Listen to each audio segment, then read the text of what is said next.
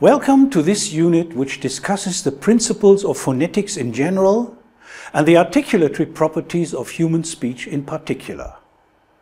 We will look at the branches of phonetics and will discuss the central aspects of speech anatomy with special emphasis on articulation.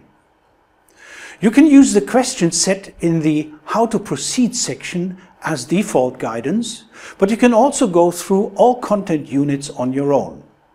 Some elements are extremely interactive, so make sure you make use of these options.